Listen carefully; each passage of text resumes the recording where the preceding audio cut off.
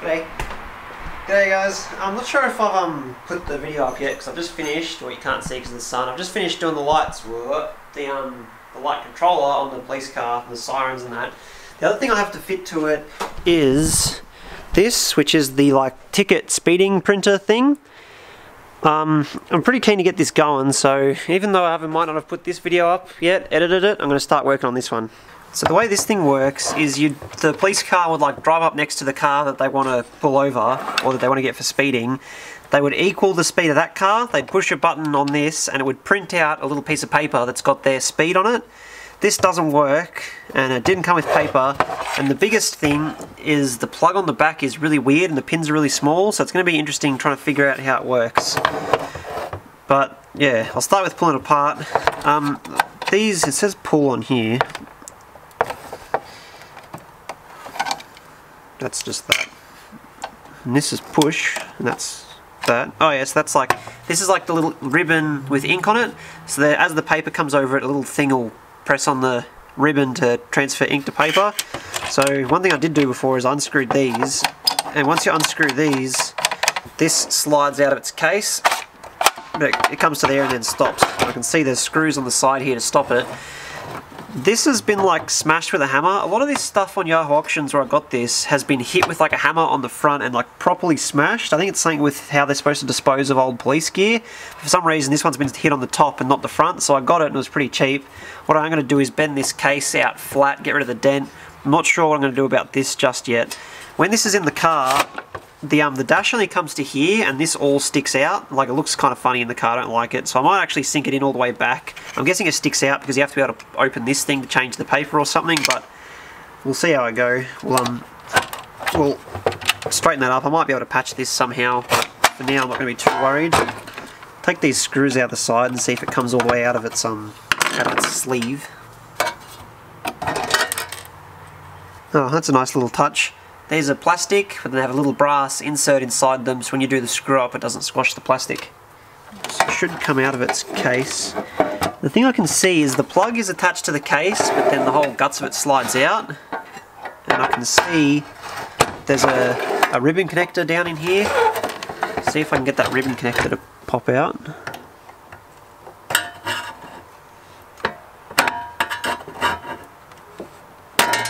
There we go.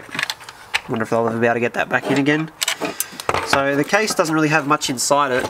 All it looks like it is a little board in the back, and there's two little stainless circle things in the bottom, little holes, and then this has these two pins on the back, so when you slide it in it sort of locks into place and aligns. This whole thing seems very nicely made, which you'd expect from something that's sort of meant for work. It's the brand is Yakazi or Yakazi or something, and they still make timing equipment for sporting events and stuff, and as far as I can tell they might still make police stuff, but they definitely don't make this style anymore. Obviously they use radars now. So looking at these two things, this looks like it would pop a slide across or something. Oh, actually no, there's a tab here that sits down inside, so maybe it's not how that works, but yeah. And you can see this one here, you can see what I mean, that's a slot, and then this button looks like the whole thing would slide across that way, but it doesn't seem like it wants to.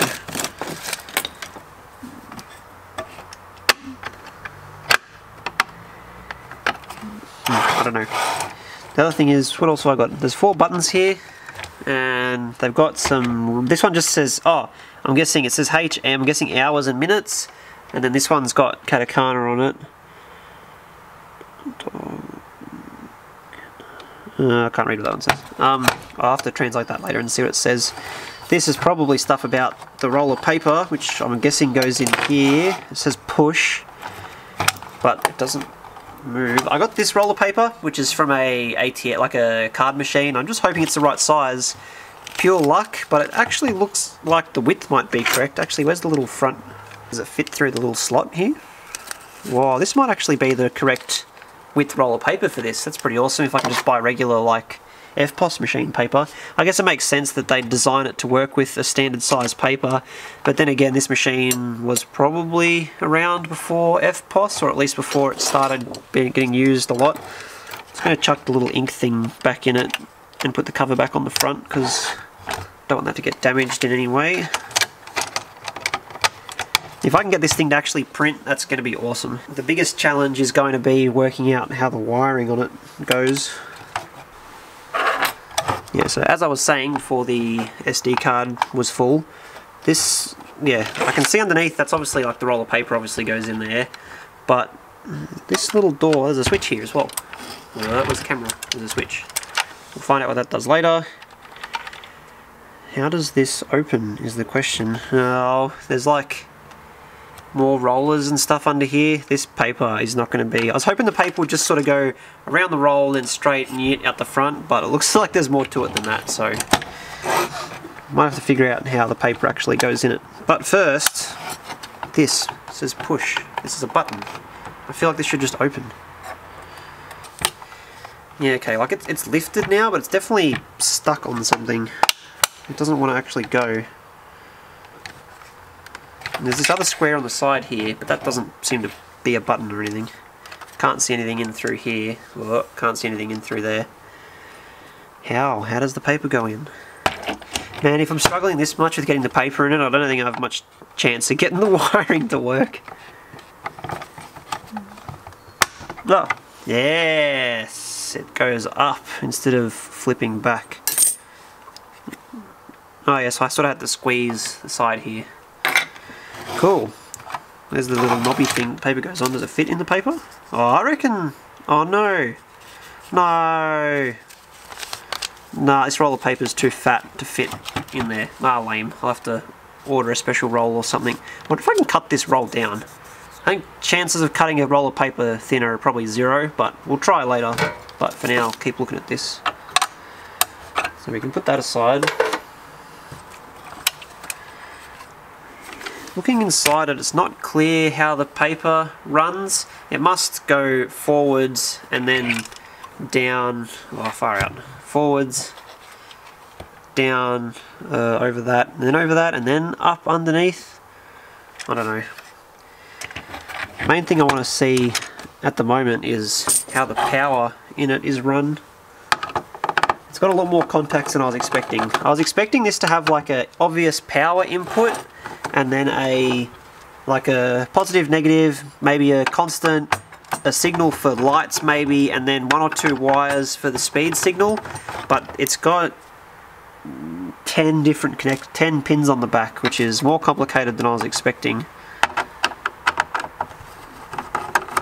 And then more screws. There's some globes here. Take the globes out. Put those aside. So my ultimate goal here is to pull it apart and find some kind of component that I can trace back to a pin on the back that will give me a clue as to what is positive and what is negative. But, yeah. I don't know what holds this front plastic case on, because it looks like that has to come off to be able to get this whole back cover off. I also want to know what to go with these steel covers is. Like, that definitely moves, like it's loose. It looks like it should slide this way, but it doesn't want to. Why are they here? How do they work?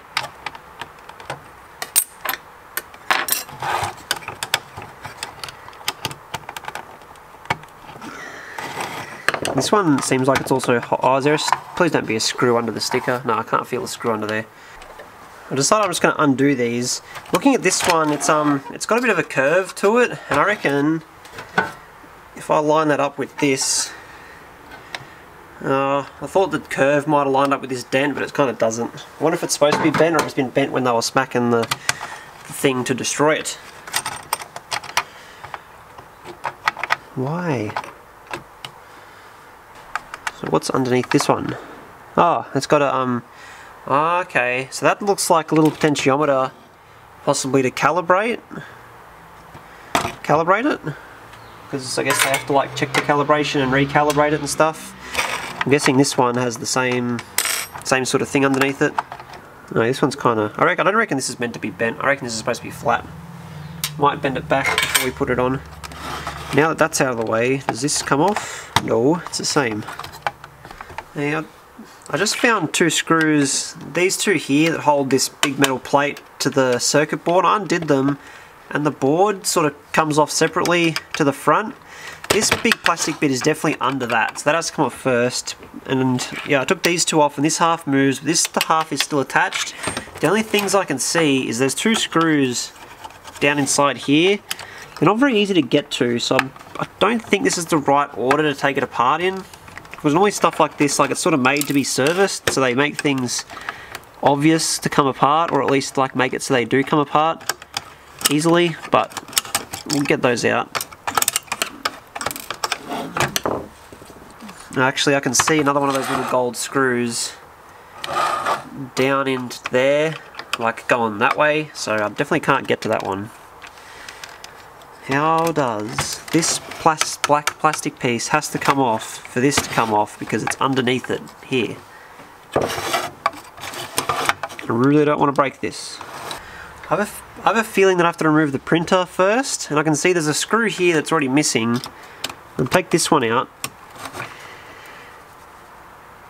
Oh no, this screw is like super rounded. Come on. Oh, yes. It looks like this is actually held in with just these two. Whoa, okay, that screw's gone forever. This looks like it might just lift out now. Oh, are you kidding me? The ribbon cable's completely broken. Ah, that's disappointing. I definitely didn't break that. That was definitely already broken. Well, I've never made a ribbon cable before, but I guess I'm going to be working out how to make a replacement ribbon cable, so that'll be interesting. Stay tuned if you want to see how to make a ribbon cable when I work that out. That's lame that that's broken, but this still doesn't come off either. This isn't going well. So, looking at the little printer, I'd put it aside, but I'll have a close look at it. I should be able to just solder wires from these joints and then solder them to the ends where this landed, and it should be right. What is a bit disappointing is it says made in China on it. I thought this would be all Japanese made, but it's not. But it's also stamped as Epson, like the brand that makes like office printers and stuff. So it's kind of cool that it's like a standard, like it's made by a normal company, Epson. But yeah, it's a bit disappointing that the thing's torn. I can actually see the way this works. It's pretty interesting. I may as well get into it. I was going to say I'll get into it later, but I'll get into it now on Zoom. So, as you can see, there's this angled like groove here, and then on the back, this is just a normal brushed motor. Then on the back here, this is an encoder, so this reads the position of this motor and effectively turns it into a servo. So the little brain inside the control box knows what's going on. And if I turn this, I don't know if I'm going to be able to turn it. No, I can't really spin it. This, you can see there's a little pin there, and that little pin will when this turns, the little pin will slide in the groove, and that's how it's moving the print head backwards and forwards to print across the receipt. So once this is wired up, it should be pretty cool to actually get it to try and move when it's flipped over like this. We'll see what happens. At this point, I'm pretty much just pulling screws out in the hope that it gets me somewhere. And that did exactly what I expected it to, which was remove this little roller, which doesn't really help.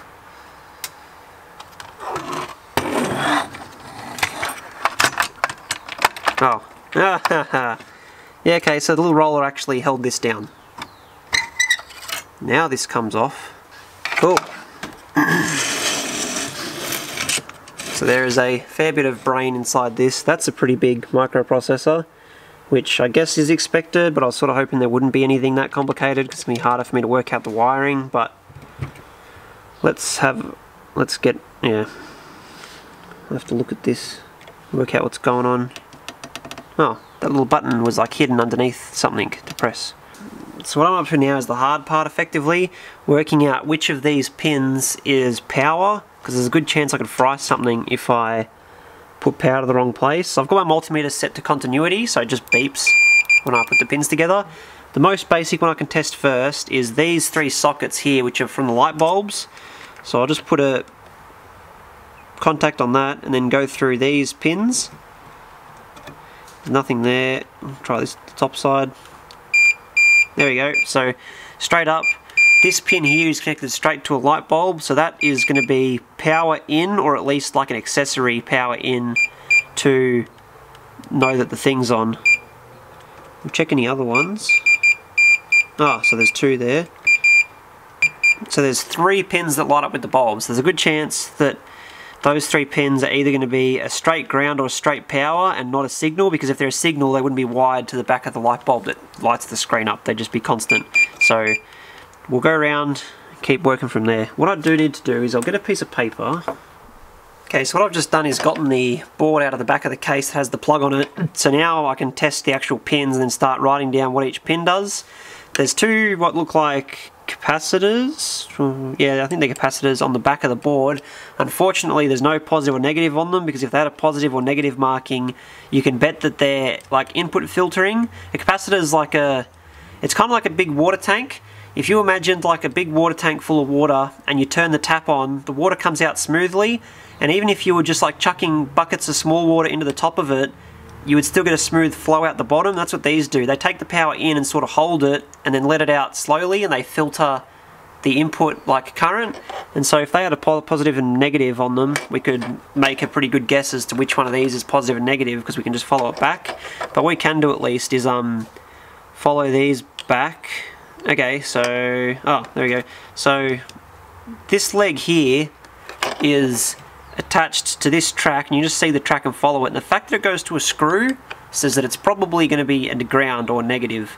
So these could also be signal filtering, but signal filtering capacitors are normally these tiny little ones, so these big ones are probably power. So I'll trace that with the multimeter in a second. I'm going to start writing down where everything connects, and hopefully we can build up an idea of where to connect wires to. So what I've done here is I've drawn these 2 corners on the paper to represent the rounded corners on here, so I know which way up it goes. And then I've drawn, there's actually 2 rows of 6 pins, 1, 2, 3, 4, 5, 6. There's not 10s, there's even more than I thought. And then each of the boxes here, I can just draw in what I think it is. So I'm just going to start measuring with the multimeter and then writing in what I reckon they might be.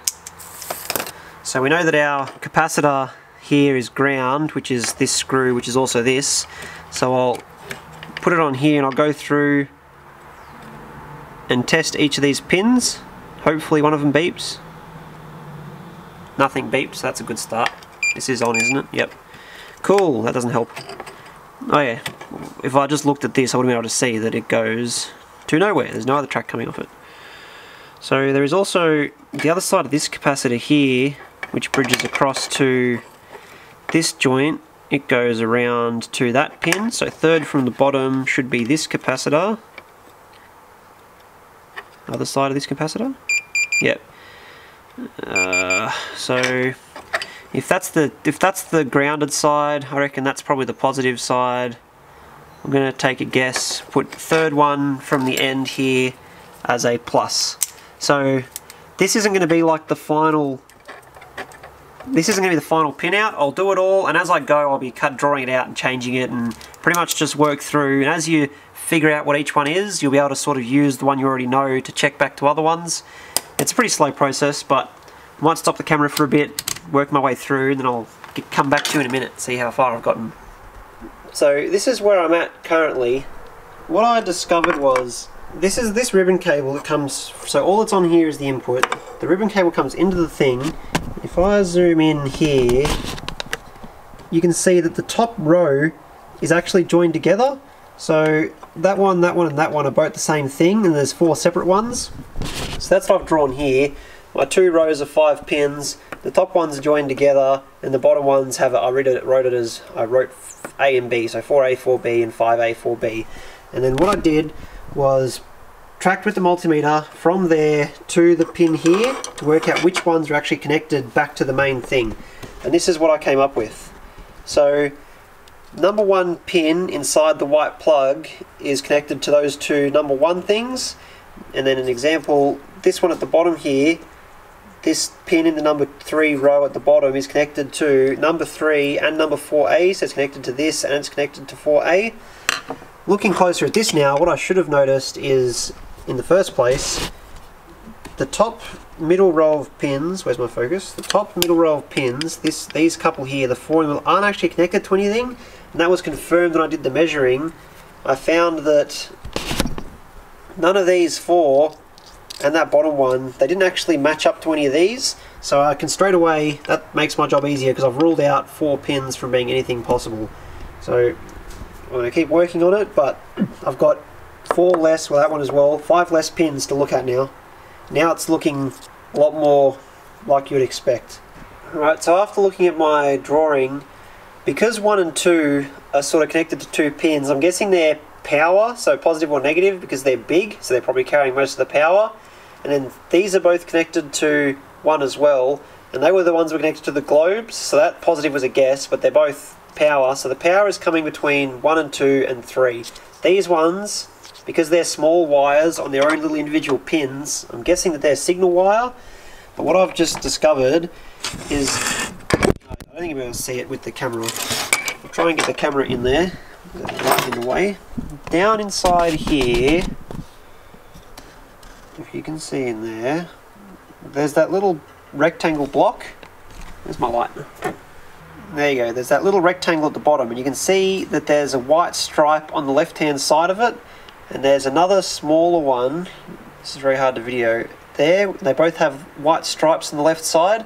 They're little capacitors, and the white stripe indicates the negative side, and when I trace that, if I put the multimeter lead on the white stripe side, it connects back to one of these back connections, so that confirms that one of them is a negative input.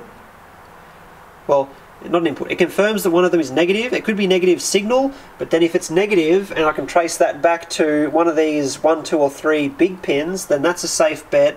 I'm willing to say that that's going to be a negative, so I'm going to double trace it out and then we'll put power to it and see what happens.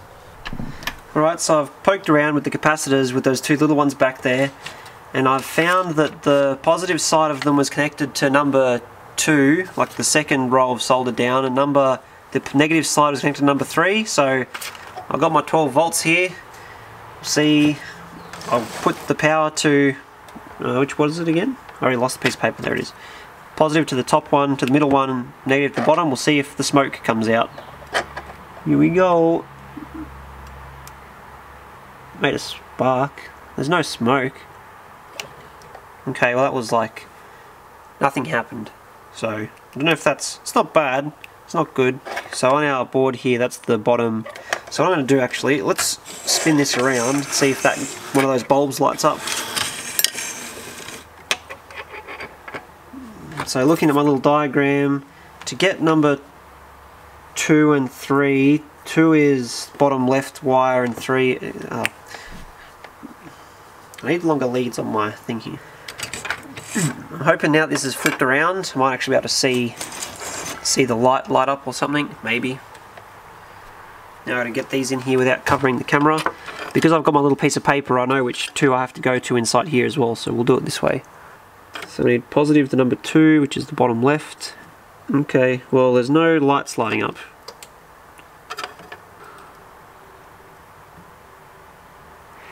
Hey, there we go! Cool, it's doing something. So I'm touching pin number 1. What's pin number 2 do? Pin number 2 makes a little spark, so I'll probably stop touching that one. But pin number 1 lights up the display. So let's put something a bit more permanent to that and start pressing buttons and see what happens.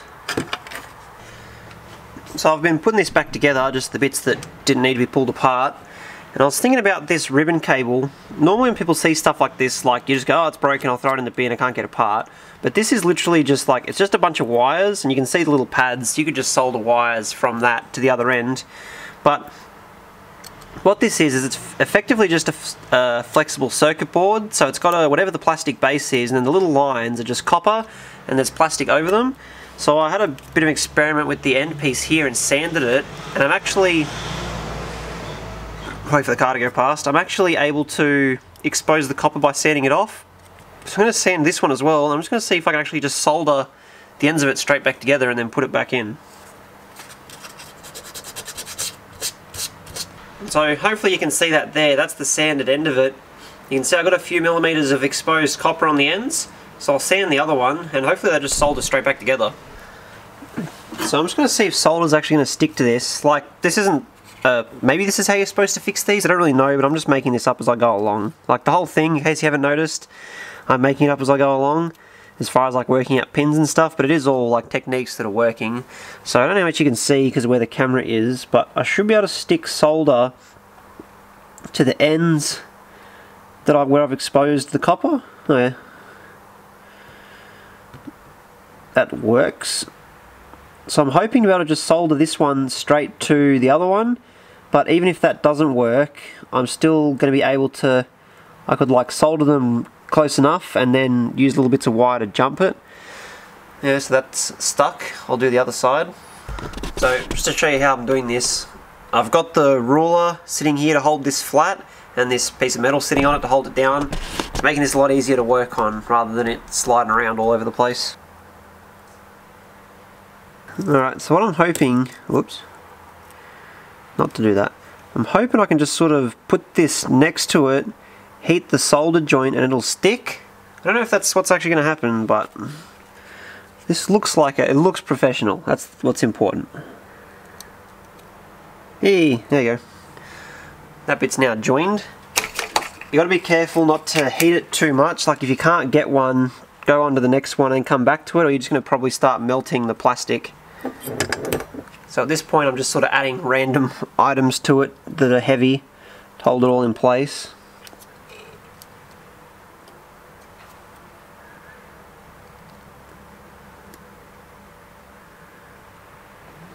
That is definitely a successful technique. I don't know how strong it's going to be. I'm definitely going to, I'll put a piece of like electrical tape or something over it to sort of hold it.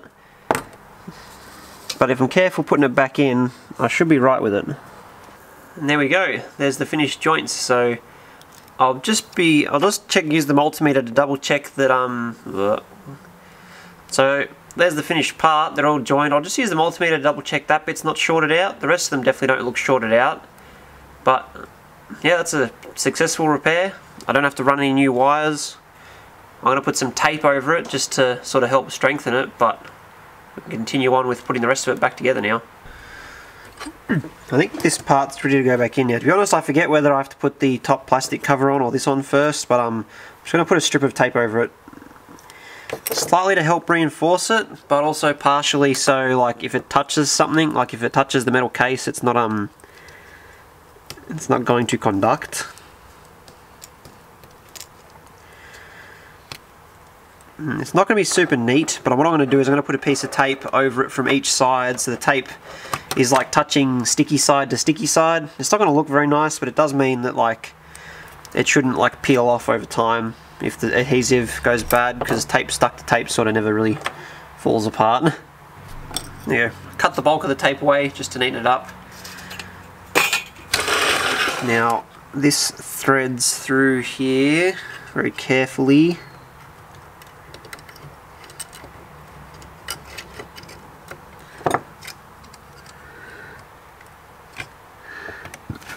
Cool. So I'll put the one screw that it came with back in it, and hopefully the ticket printer thing is going to work now. It's going to be pretty cool if it does. I also have no idea what I did with all the screws. Oh, does this tape from the ticket printer go under or over this? Oh, please don't tell me. There's like a little gap here. I hope it doesn't go through that gap. Oh, you're kidding me. Man, it goes through like a tiny little slot. Okay, I'm actually going to take that off again and then try and put it on a different way.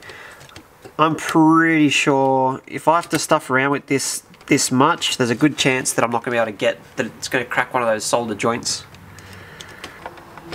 How did I get this out of here? I remember it was hard to get out. I don't remember how it came out. Actually, I didn't have bulbs in it for a start. Okay, so I got the plastic cover back on. Pretty sure there's nothing else has to go underneath it. Like, I've got my little box of bits, and I'm pretty sure they're all outside bits, but we'll find out. Now, it is not immediately obvious where this ribbon cable is supposed to run. It's really not obvious where this ribbon cable is supposed to run. It's like, how do I get it down to where this little plug is? Okay, I've got it, I think. This seems unnecessarily complicated, but it goes down and through here, and there's like a little slot that it has to go through, and then I'm pretty tempted, if these solder joints break getting this through here, then I think I'm gonna, when I take it apart the next time, I might actually cut a bit of this plastic out so I can put it back in without having to bend the ribbon cable so much. No, you can't be serious. There's no way this is going to go in here.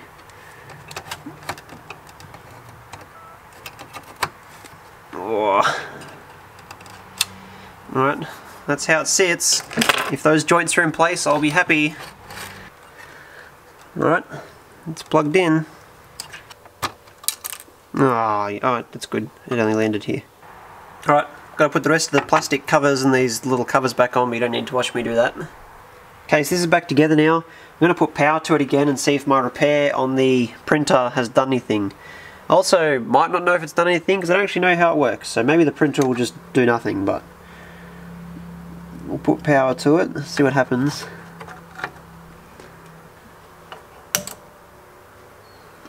There we go. So as far as I know, these buttons on here, it says set, hour, minute, so I'm pretty sure this is the year. Because this is like, I guess it puts this on the speeding ticket. So we'll set the year. I don't know what this is. 306. Oh, maybe this is the month. 10, 12. Yeah, this is the month. I don't know what the date today is. It's the 10th of the 13th. And this is the time.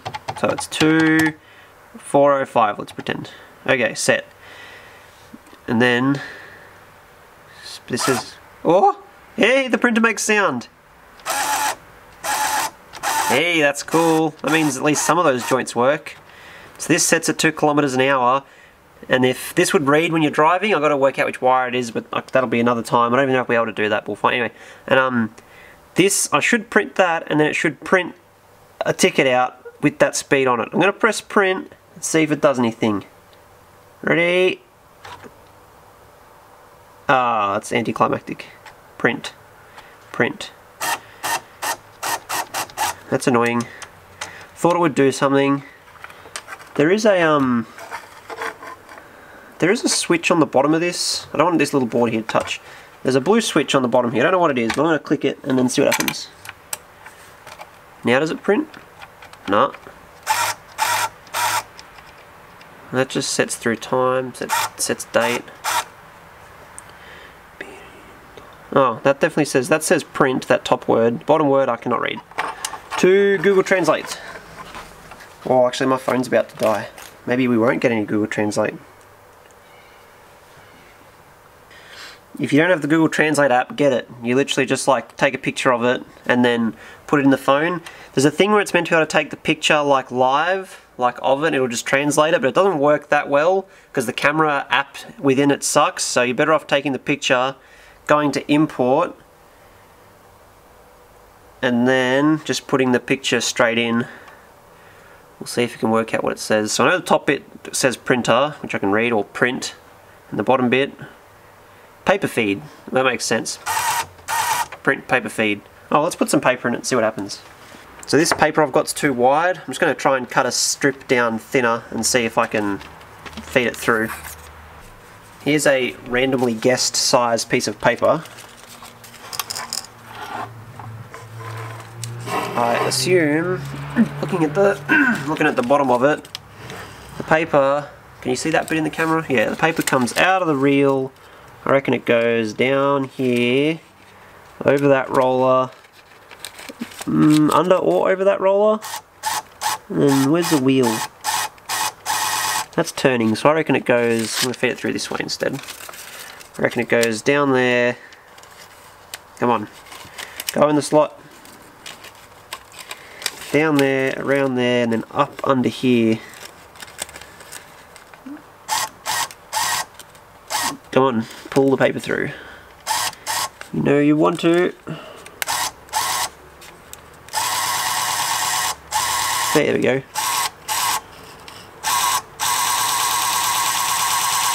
Aha! The paper's coming out. I was expecting this to just be like, shoot, and shoot it out, but it's pretty slow.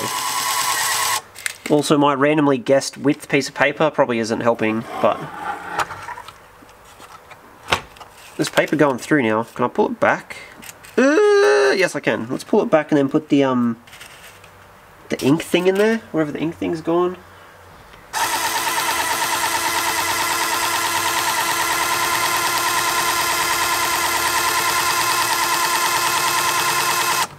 Now we press print. Print! Oh. I wonder how you tell if it's actually trying to print. Like, I wonder if it's a bad one of those joints that I did, or if it's just not printing because it's like missing some button or something that I have to press. Like, some of those sort of solder joints definitely work at least because it feeds the paper through. I'm trying to think if I noticed any little sensor or something to say that the lid's not on or that the paper's not in there or something, but...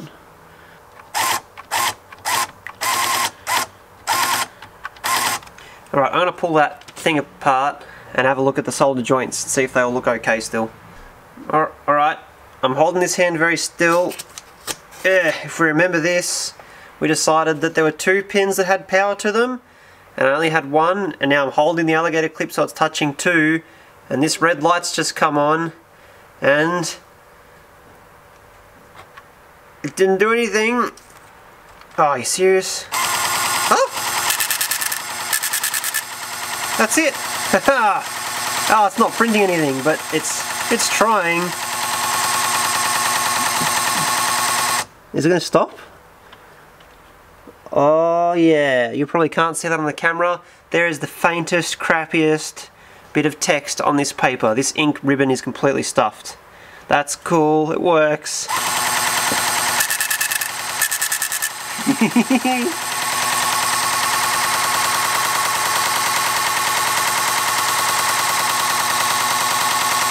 Oh, that's so good. It's on there. You can't see it, but it's on there. Just trust me, I can see it. I don't know how I'm going to get this ink to work. I don't think you can buy cartridges for this anymore. But it's doing something.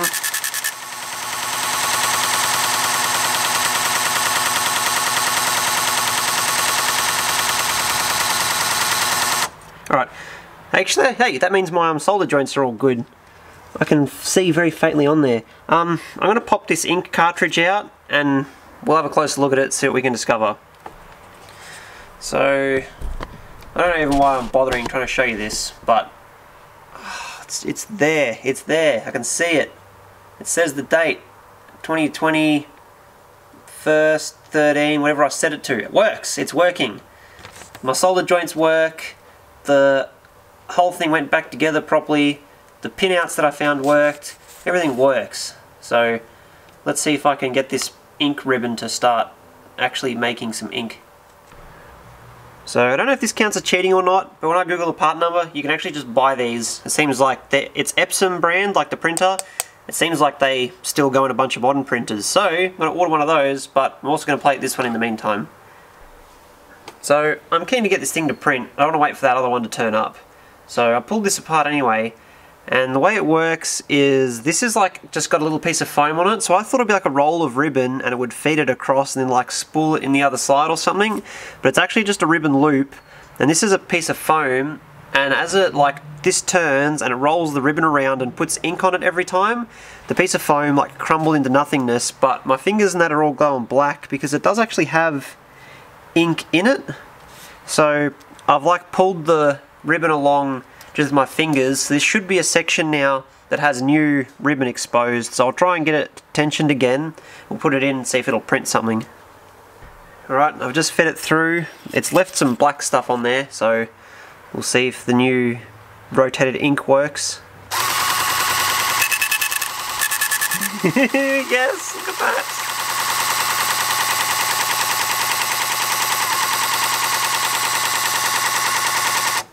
Yes. Perfect. I don't know how long that's going to last because it's not actually pulling the ink through like it's supposed to, but there you go. Look at that. Yes! Let's put the front cover on. Ready? Ready? Oh yeah. Next one.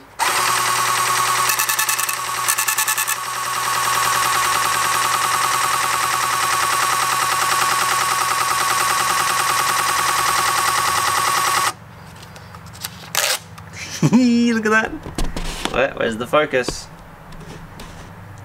Cool. Let's set the date and stuff on it, see if it actually reads the right... Well, of course it's going to read the right thing, but now I'm just pretty much just playing with it.